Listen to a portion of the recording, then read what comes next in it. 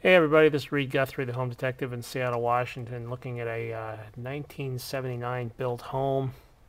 We're looking at one of the service panels in the garage, and we're looking at a do-it-yourselfer kind of modification here.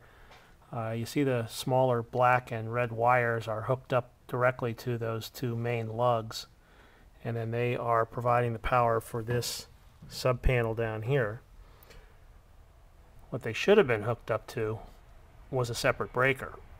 This is definitely wrong. It's unsafe.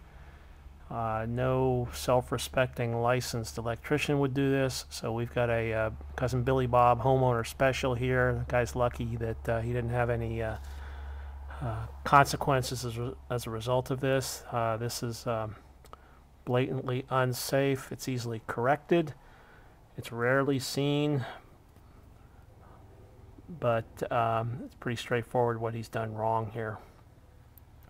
This is Reid Guthrie, the home detective, Seattle, Washington.